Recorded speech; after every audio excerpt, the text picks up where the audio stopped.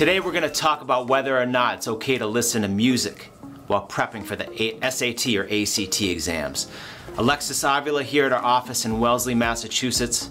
For questions or tutoring in person or online, visit preppedandpolished.com or call us 781-753-9951. And remember, if you find value watching this video, smash that like button and click the subscribe button and click the bell to get notifications for new videos. Thank you.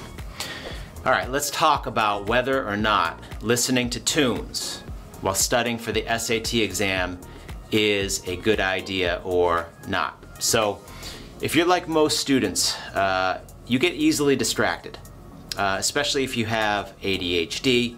So it's really important to replicate or simulate or mirror the conditions of the SAT on test day. So my vote, whether or not to listen to tunes while studying, is no. When you study for the SAT, you got to get used to natural noise of your environment around you. If anything, study in a library where there's other kids studying as well. And most of all, ditch the music. Now you might think that while studying for a math test, that playing classical music in the background might help you study better, might get you a little smarter. But the reality is your brain can only really focus on one thing at a time. So do you really want to listen to classical music or focus on bettering your SAT score? You can't have both.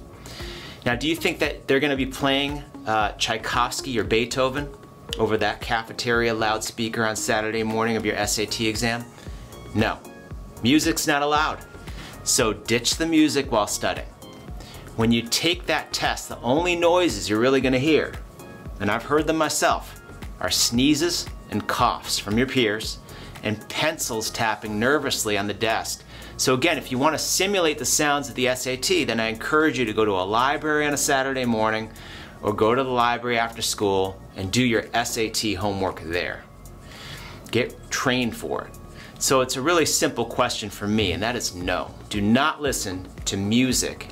Do not put your earbuds in your ears and blast rap, because if you do that, then come test day, you're gonna freak out when there is silence in that SAT room.